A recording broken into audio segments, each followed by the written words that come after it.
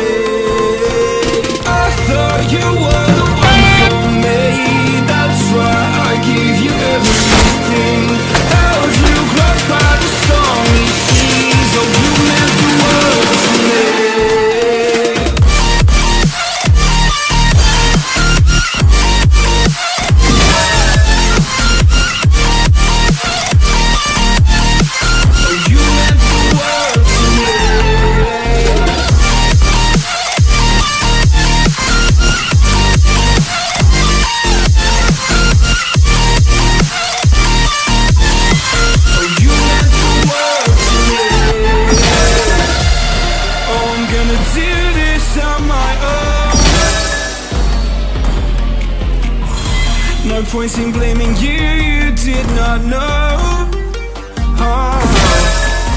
I thought you were the one for me, that's why I give you everything. I was lost by the stormy seas, but you meant the world to me.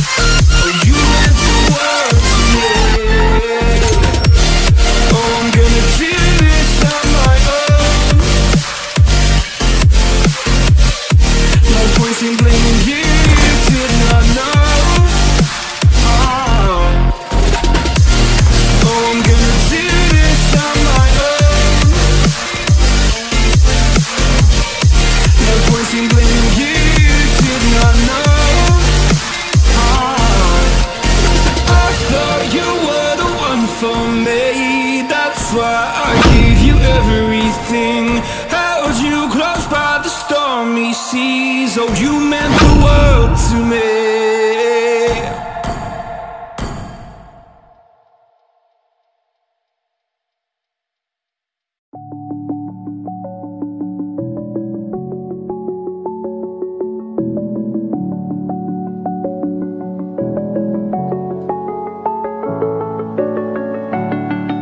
Welcome to Mobile Legends.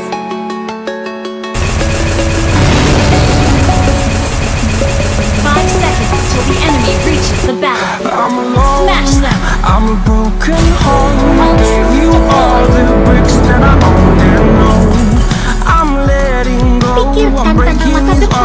Jadi kakaknya dia bukan satu-satunya tempat kita berpindah. But if you wanna travel, then go alone. Yeah, what's the point in us if I never know? Yeah, if you're gonna leave, I'ma let you go.